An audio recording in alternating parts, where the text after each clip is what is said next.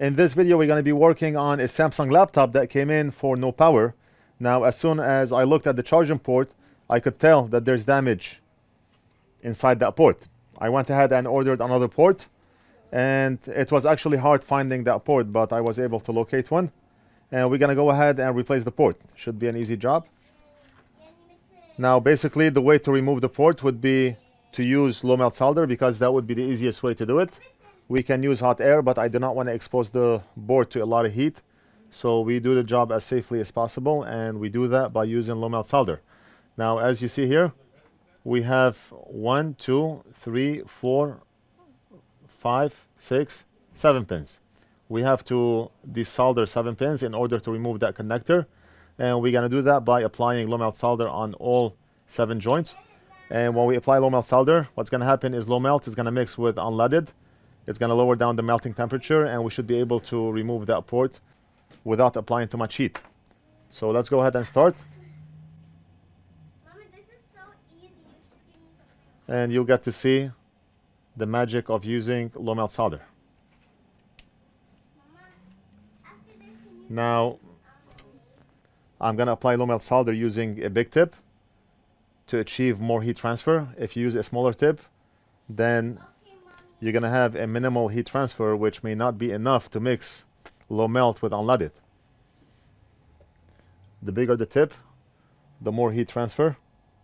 And we're going to grab a stick of low melt solder, and a tiny bit of low melt solder goes a long way. You can find low melt solder on our website. They come in a tube like this, 6 sticks inside. And I just took a tiny piece, and we're not going to even use that whole piece. We're just going to use a tiny bit, and I'll show you.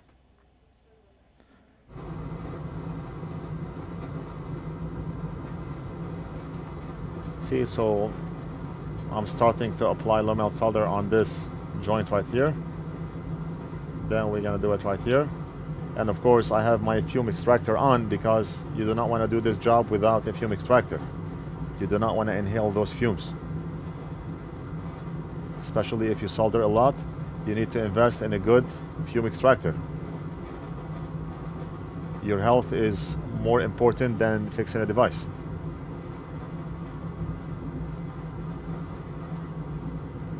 And do not settle for a cheap fume extractor. Get something that works.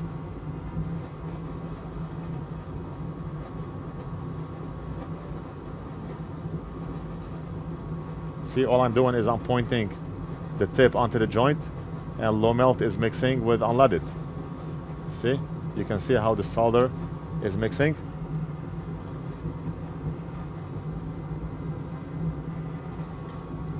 Now that we applied low melt solder on all joints, and look at that, I only used a tiny bit. So 6 sticks, they go a long way, and you do not need to use a lot, just a tiny bit. And the tube does last.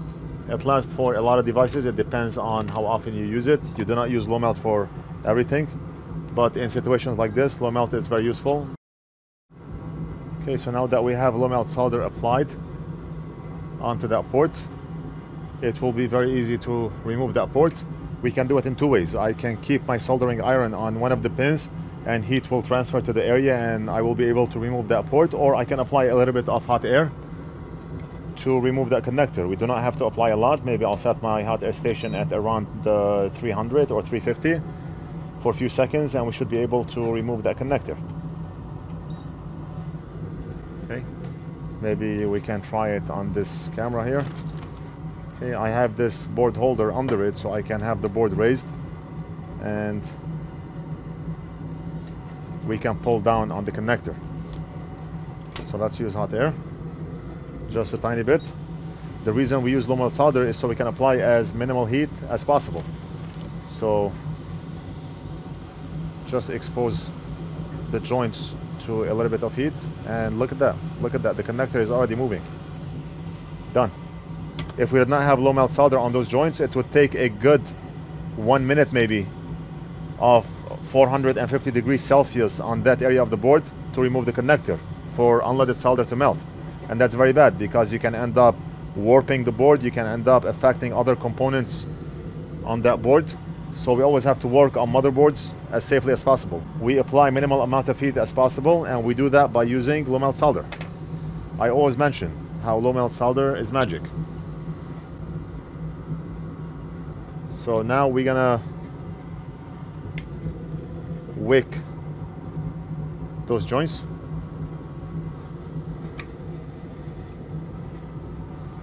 And we have an awesome wick here that's gonna do the job quick.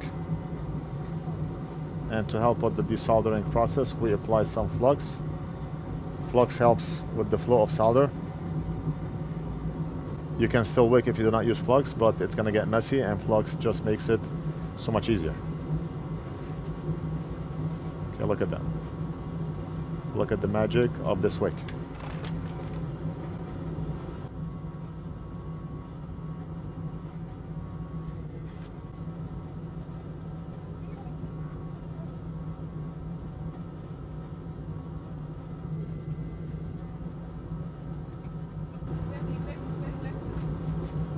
Oh yeah? We got Alexis key fob for repair. Okay, so this is clean, this is clean, clean, clean.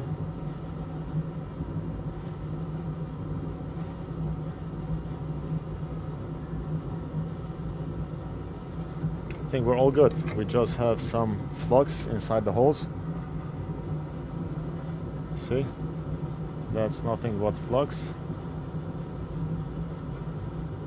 And we are ready to solder our new connector. Awesome. What I'm going to do is show you the difference between the customer's damaged port and the port, the new one that we bought. This is the customer's port. You can see, you can tell how there are two pins inside that port because there's a plastic piece that should be inside. If we compare it to the new port, that's how it should look like. And that port will fit just like that. See it? Now we're gonna solder it from the back and we should be all good.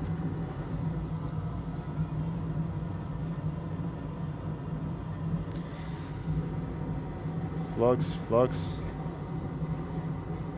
We have 3 pins here. We're gonna flux it up.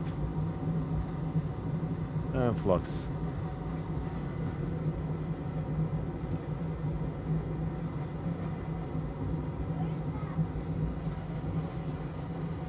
Okay, I just want to hold that port in place, and then we'll switch over to the microscope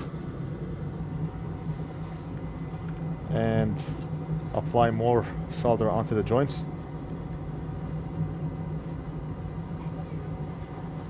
Let's go over these one more time. I just applied the blob of solder here and 2 blobs over there to hold that connector.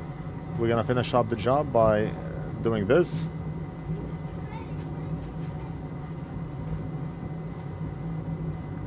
And I think the light is just too bright.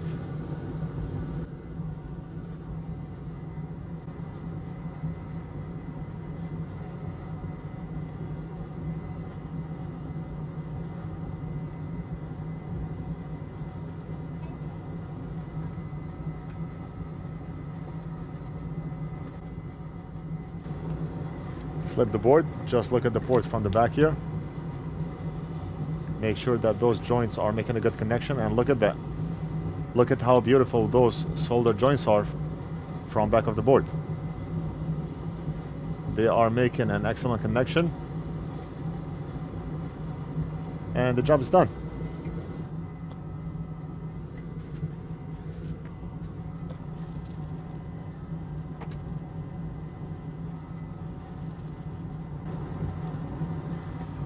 Better than factory. Let's clean the back.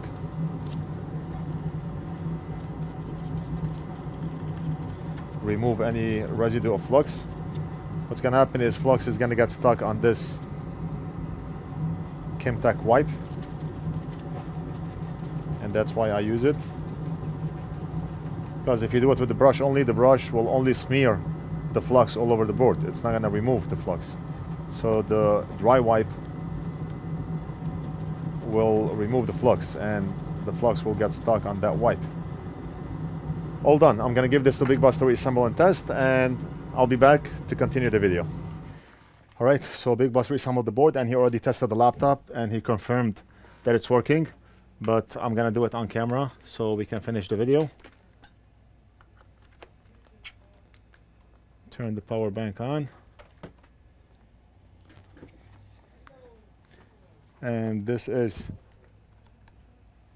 the laptop.